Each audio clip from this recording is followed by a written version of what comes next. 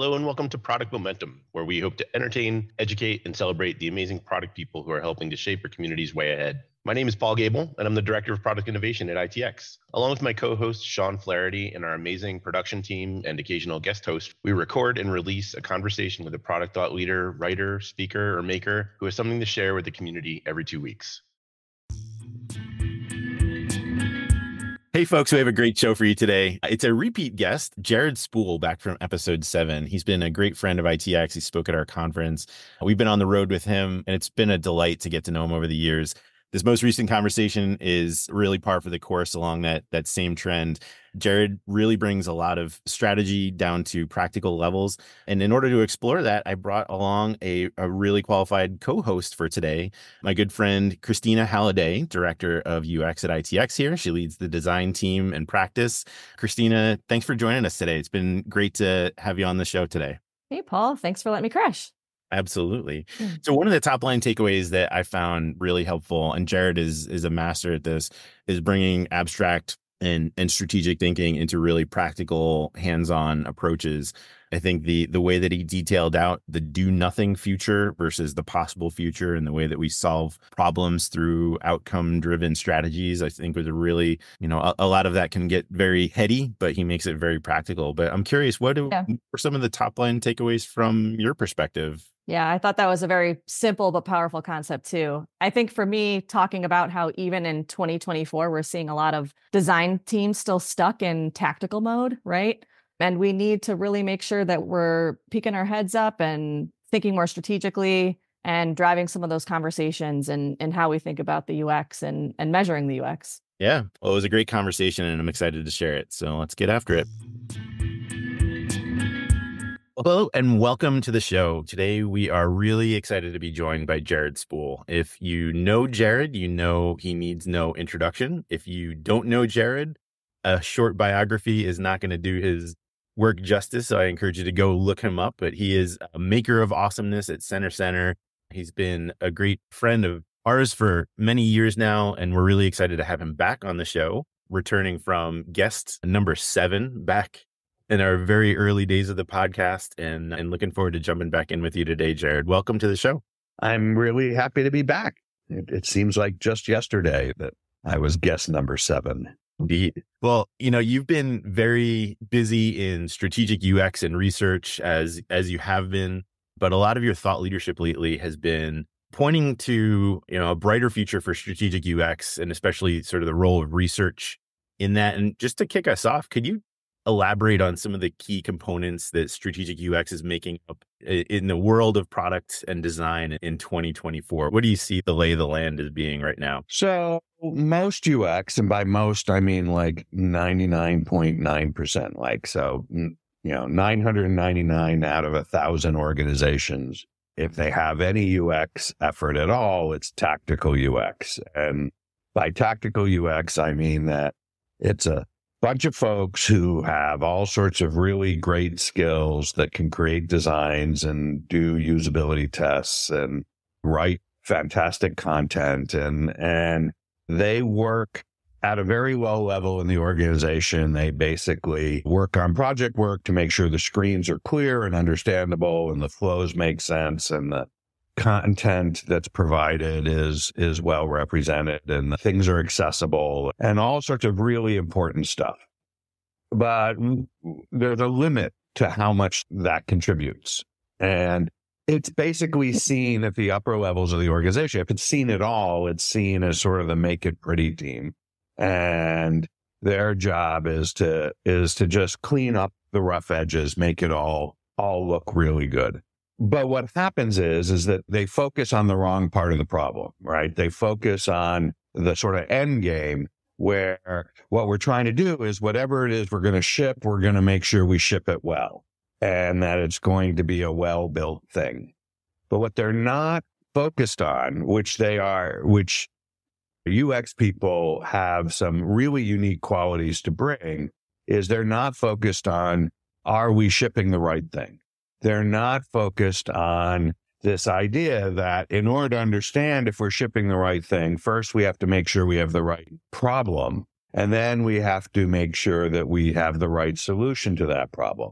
Because if we ship something that doesn't match the problem, or we ship something that isn't even addressing the big problem, it doesn't matter how nice it is. It doesn't matter how well it's designed. It doesn't matter how accessible it is. None of that stuff matters. And so strategic UX is this, I don't know what you would call it, a movement, an approach, a change, a transformation in organizations, where what we're doing is we're starting to use the things that UX people do, the resources, the skills, the talents, the capabilities, the knowledge, the experience, the expertise. We use those to actually make sure that the organization is being competitive, that the organization is actually solving big problems, that the organization is providing the best possible solutions, that they're developing the right expertise. And so that's what strategic UX is. And it at a much more senior level in the organization, it focuses on looking at whether the organization is delivering the right things to its customers the right way. There's a couple ways you can see it. One is, I like to tell people, is that, there are two types of organizations in the world. There are those that are currently going through a transformation, and there are those that don't know that they're currently going through a transformation. And all those organizations that are going through that transformation right now, what happens is that there's a way that the organization sort of thinks about change, right? You think about the executives, the most senior executives, CEOs or administrators or whoever runs the organization. You think about them as people who are sort of venturing into an unknown territory. They don't really 100% know what they need to know, what they need to do. And in most organizations, in 99.9% of organizations, they look to other executives, other people at the C-suite, at the senior levels to make sure that they are taking the right change into account. They might work with people in the sales organization to make sure the customers are going to buy whatever the new products are in the new regions that they're transforming into. Or they work with the finance team or even the HR team. And those are all sort of strategic consultations. They're partnering with those folks and they're having these conversations about where the organization's going and why it's going there. And all of that is great. All of that is exactly what should be happening. But there's a team in the organization that everyone will acknowledge is essential and important, and they can't do without, but they never consult with them on this stuff. And that's the custodial team, right? That's the janitors and the custodians who keep the buildings clean and make sure facilities are top notch and work real hard to do this. But when the organization's going through a big transformation, they don't call up the custodians and say, hey, what do you think? Should we be going in, moving into Latin America, or should we be, just sticking with the regions we have? And so those folks are not consulted. And in a strategic UX organization, the UX people would be in that first group. They'd be amongst the salespeople because they have knowledge about who the users are, what the users need, what the current experiences are like, and what the future experiences could be like. But in most organizations, they're treated more like the custodial team. They're seen as this important function, but they just make things pretty and clean, and they're not really essential from a strategic standpoint.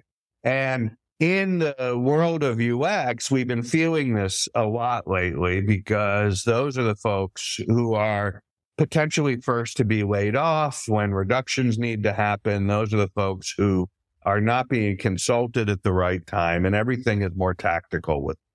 And so the work that I've been doing has been about helping UX leaders function at that strategic level, bringing out the value and the contribution, making sure that they have the right metrics, that they are thinking about the right problems, and that they're dealing with the right elements of the problems. And all of those things are what I do. And Jared, do you attribute the being stuck in this tactical mode to leadership? Is that a leadership problem? Is that lack of buy-in at the highest level of UX still? Is it the UX leadership? What are you seeing out there as what's the problem, the root cause? I mean, problem is probably too strict a word. It's only a problem because we've sort of noticed suddenly that we have this thing that we don't know much about that we need to know a lot about. I think it's just that the field grew up being very tactical and has fallen into this. I think it's just an evolutionary thing. I think what happened was in the 2000s and in the 2010s, we got this shift about being part of product, right? There was this notion that the experience that people had was just part of the product delivery. In some organizations, it's so tactical that UX is only thought of as a digital experience, right? Yeah. It starts when you fire up the app, it ends when you shut it down. And organizations that treat UX strategically don't put those boundaries on it. But I think because the majority of organizations are tactical, because, I think it's more, it's water to fish, right? They don't know that they're swimming in this tactical ocean, that there's a whole nother world outside of that ocean, because that from their perspective, it ends at the surface. Yeah. So it's waiting to be unlocked, and maybe we need to show them the way is maybe something, a call to action for design teams. And, how can they start to show that value? And I was immediately thinking of service design, right? As you're talking about limiting impact to digital experiences, the immediate thing that comes to mind is how can we get teams to look bigger at the actual end-to-end experience? And I know that's a lot of what you talk about too, right? Like connecting with the customer support teams and seeing things at a bigger level. Yeah, I think it's first you have to switch from product to experience. And so service design I see as sort of an early attempt to think about things that way. I think there is no real difference between service design and UX design in the bigger picture. I think, there are lots of little skills. When I'm designing a pull down, I've got all sorts of skills that I'm working on at a very small tactical level. Yeah. But nobody says, "Oh my gosh, that product changed my life." They switch to pull downs. Wish it was that easy. Yeah, it's focusing on the wrong thing. Yeah. That we start teams down this direction as we focus on outcomes. Tactical folks all focus on outputs. They focus on what they deliver. Yep. Everything's about delivering something. We're either delivering wireframes, or we're delivering usability results, or we're delivering a service blueprint. We're delivering something. And so everybody focuses on delivery. Whereas in the world of strategic work, you don't focus on delivery, you focus on outcomes.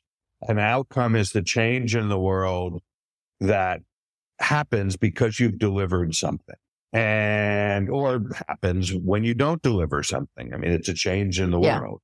So what we do with teams is we start them and we say, okay, whatever you're working on right now, let's take whatever you're working on, this new feature that someone told you had to build, and you're building it. If you do a fantastic job on this feature, how will it change someone's life? Mm-hmm. And more importantly, how will it improve someone's life? Right? So whose life is going to improve and how? And the thing is that most people can't answer that question. In fact, most UX people can't answer that question. I was talking with a team that was so proud of what they knew about their customers and everything they knew. And I said, and they run an e-commerce site that sells IT equipment. And I said, okay, if you do a great job on this new way of selling your IT equipment, basically they were working on this feature where you basically just, as an IT manager, you described what you were trying to do, and then it would recommend the hardware that you needed and the software you needed to have to do that thing. And I said, okay, so if you do a great job on this thing, how will it improve someone's life? And they had no answer. They said, well, users might, save time, or they might write. I'm like, no. Tell me specifically. Give me the name of someone whose life you're going to improve. Yeah. And they're like, well, we don't know. I'm like, you are one of the leading retailers of this stuff. How is it you don't know the names of anybody whose life you're improving? And that's sort of the moment when people realize that they have been working a little too tactically. Because when you're tactical, you don't pay any attention to what's going on around you, and you don't pay any attention to things like who your users are or what they need. Yep. Keeping your head down, you're stuck in the sprints or whatever it is to try to deliver. And these seem like pretty obvious questions that we should be able to answer, right? So it's just fascinating that we're not getting there, especially as designers too. We're supposed to be representing the voice of the user and thinking about these things, and somewhere along the way we get lost, Well, I think part of the problem is we have these mantras like we're supposed to be representing the voice of the user, which I think is wrong. I think the whole organization should be the world's foremost experts in the user. If someone in the organization has to represent the voice of the user, that implies that everybody else doesn't have to represent the voice of the user. I think we've lost the game going in under those contexts. I think the number one thing that a strategic UX team needs to do is make sure that the organization is the world's foremost experts on who the users are and what the users need, what their current experience is like, and what their future experience could be like.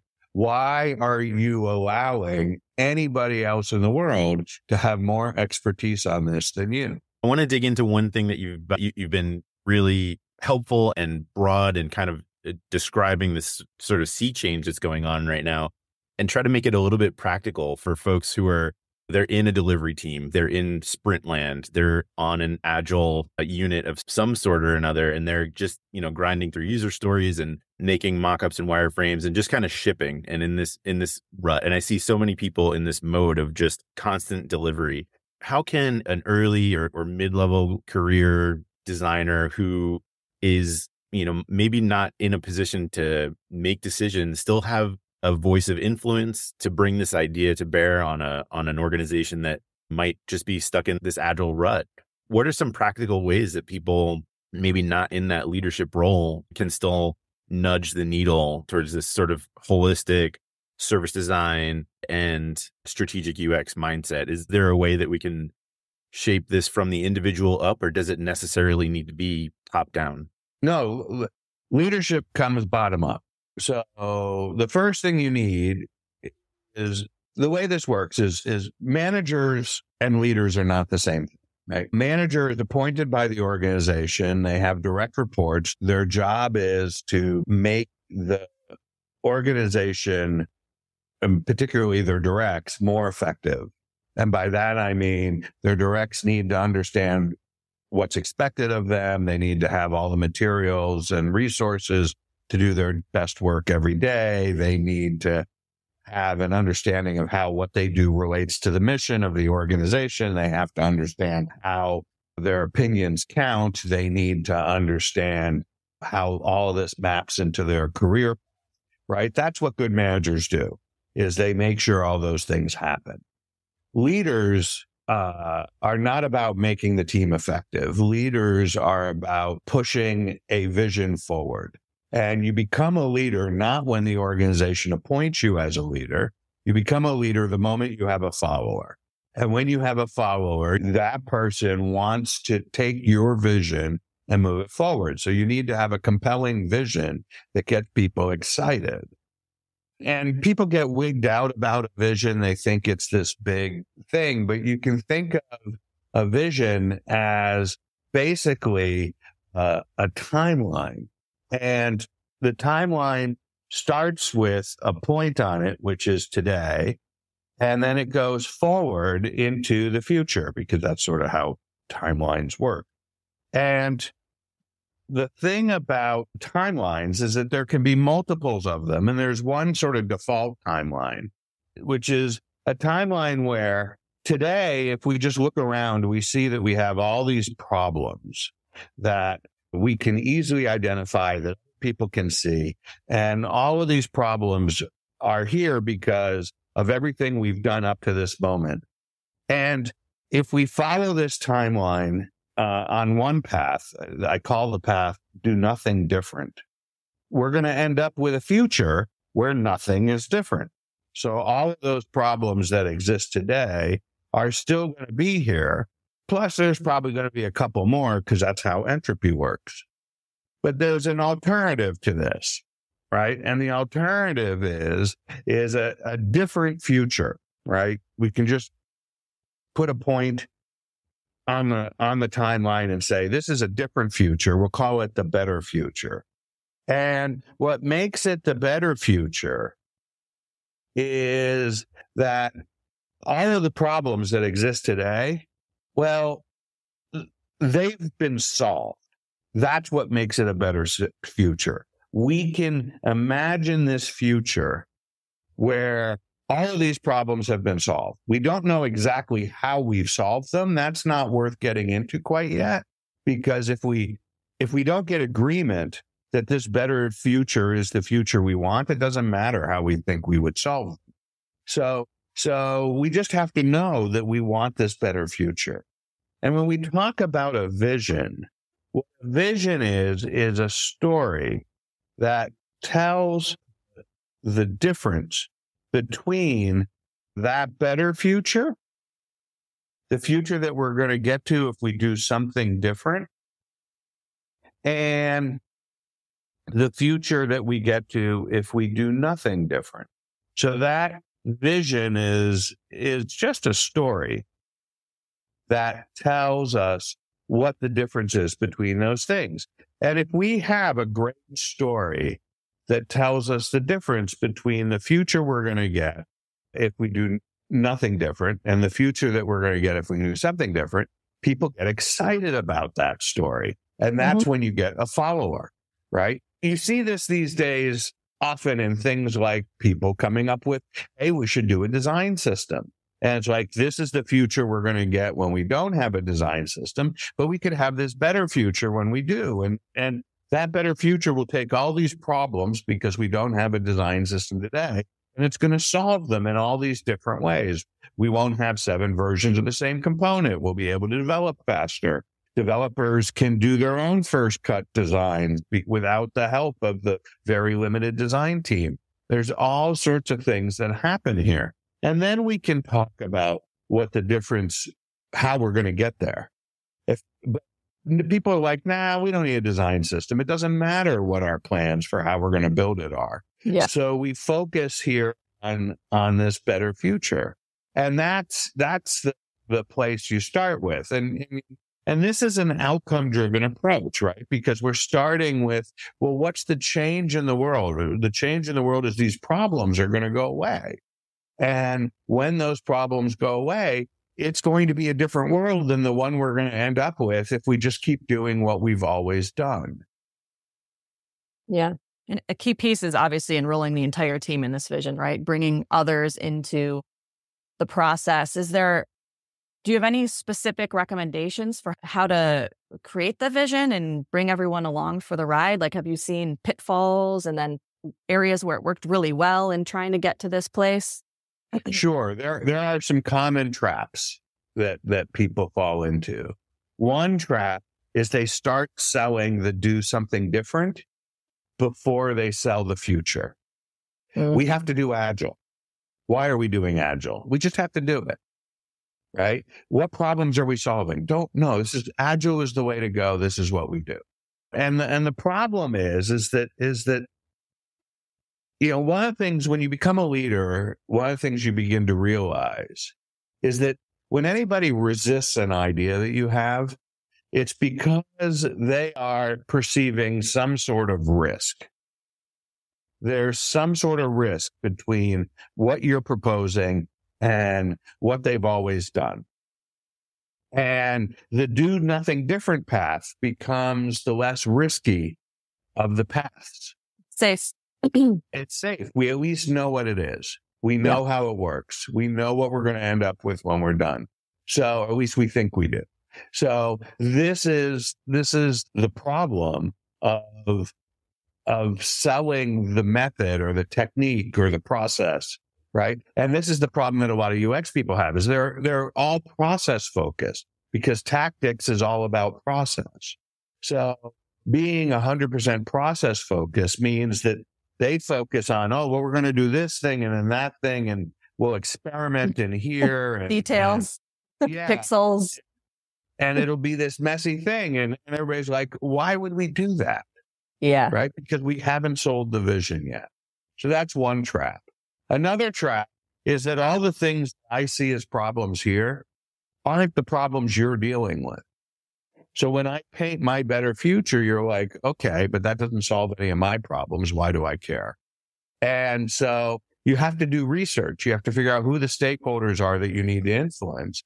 And you have to make sure that those stakeholders have their problems solved too. They have to also have things in this list that belong to them so that they are so excited, they're willing to take the risk. Right? When we get people so inspired, so excited, they're willing to do all sorts of incredible, risky things. Mm-hmm. It's usually a factor that we haven't done a good job of explaining this. And again, this is outcome based, right? We're talking about the change in the world before we're talking about the work that we do to get the change in the world. And so it's driven by the outcome. If we want it to succeed, we have to have a clear definition of what the outcome looks like, of how it really does make things better in people's lives. Otherwise, it's not inspirational, and it's not something anybody's going to jump on. You know, life is hard enough. Why make things harder if there's no reward? Yes. So at the risk of being pedantic, I want to tie in the idea of outcomes and vision and problems, because I think in my mind, it can be easy to blur those ideas together. The problems that you're solving for do nothing versus do something, and the vision being the delta, right, between the two possible futures, and then the outcomes being how it's felt in the world. Are they three different ideas that need to be described as different components of that overall story, or are the problems, the outcomes, and the vision all really the same thing? Is that too reductive? Is that getting too particular about the words that you're using, or is it important to keep those things distinct in this conversation? I think they're different lenses into the same thing, right? We're looking at it from different angles. So let's talk about something specific. I've got a client that I was talking to last week.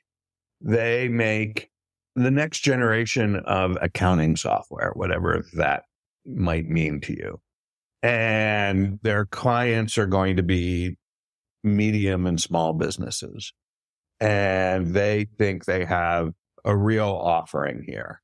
The CEO has put an objective on the table, which is by the end of 2024, they need 900 new subscribing clients for their software as a service accounting system package. And so the UX people are like, well, that, you know, what do I have to do with getting 900 new? That's a sales problem. That's not my problem. But I immediately started talking about, okay, so tell me where these 900 new clients are coming from, right? This is an industry that is fairly saturated, right? Businesses today use some sort of accounting software, or they are still on paper, right? It's one or the other. And if you're going to get 900 new clients, what percentage are using somebody else's accounting package?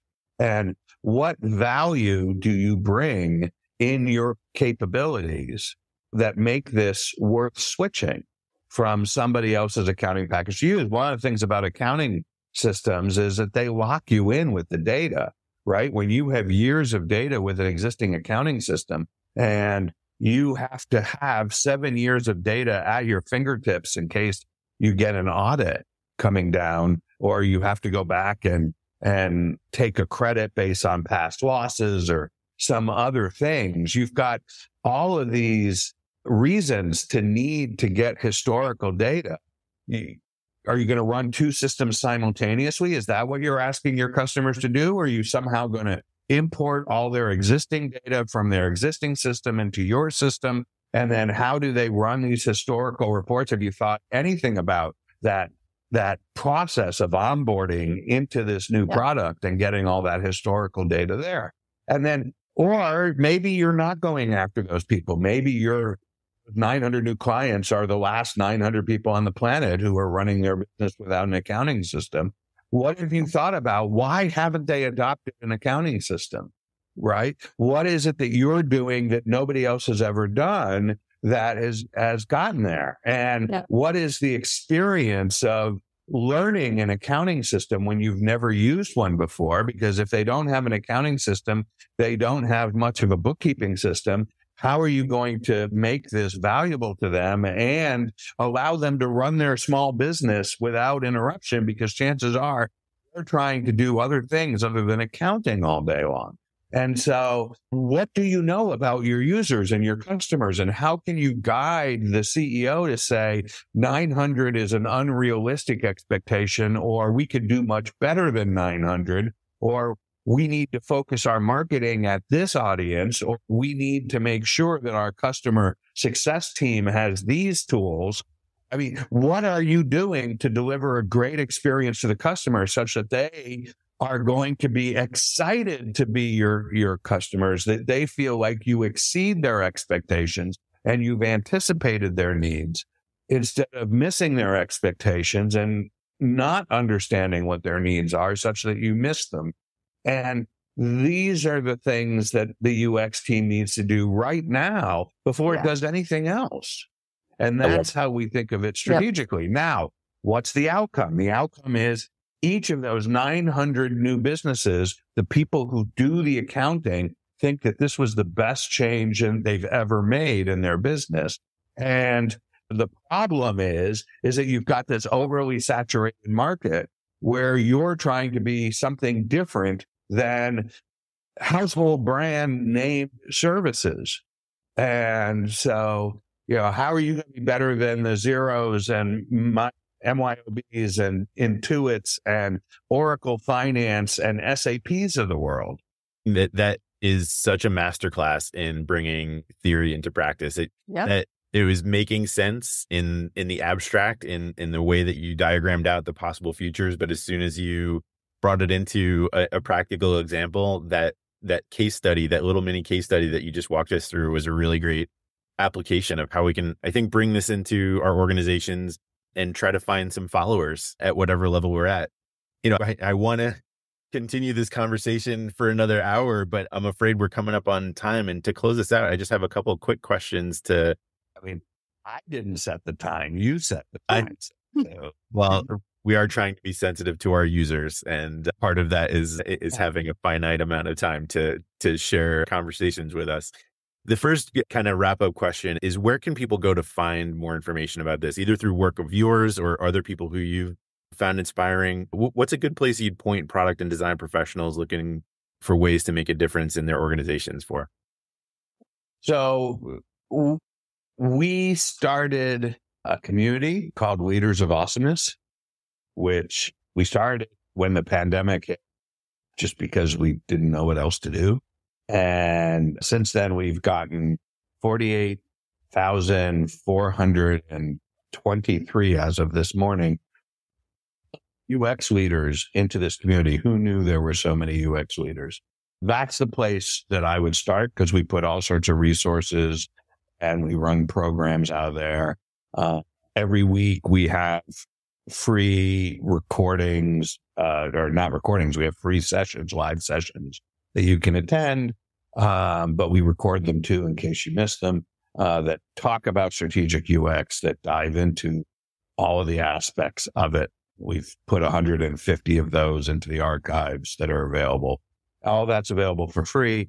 So you can join Leaders of Awesomeness. And then we have training programs that we do on strategic UX research, on making UX and Agile work together coherently, on creating metrics that really raise the value of UX throughout the organization, strategically make UX visible at the senior strategic levels. And so we have programs on that, on creating what we call an experience vision, which is a story of what the future could be for your users and your customers, say 3 years from now, 5 years from now. If this little financial startup wants to really succeed, they should paint a picture of how the world will be different when they're successful 5 years from now. And then what they're doing now are just baby steps to that. So we focus on the vision part. And then I coach and mentor senior leaders on a regular basis. That's mostly what my day is when I'm not talking on podcasts to, influential people. I love it. Well, as an attendee of the Leaders of Awesomeness webinar, I can firsthand. It's been really helpful having you there. And you actually answered my second question already, unless there's anywhere else. I was going to ask, is there any place that people can go to find out more? And it sounds like that would be a great place to start. Is there anywhere else that people might be pointed to find more of your work or sites or connect with you on? I post a lot on LinkedIn and Medium, and we have our own website, centercenter.com. But I think Leaders of Awesomeness is sort of the hub of all of that activity. Everything starts and ends there. Well, and speaking for Christina and myself, it's been a pleasure having you back on the show. Jared, it's always just enlightening and a fresh perspective whenever I get a chance to hear you think. I appreciate it so much. Thanks for taking the time. What episode are we up? 130 something or so, but we'll... Okay. So in another 130 something episodes, I can give you an update on how we are doing. Sooner. Can't wait. All right, Jared. Take care. Bye-bye. Bye. Bye. Well, that's it for today. In line with our goals of transparency and listening, we really want to hear from you. Sean and I are committed to reading every piece of feedback that we get, so please leave a comment or a rating wherever you're listening to this podcast. Not only does it help us continue to improve, but it also helps the show climb up the rankings so that we can help other listeners move, touch, and inspire the world just like you're doing. Thanks, everyone. We'll see you next episode.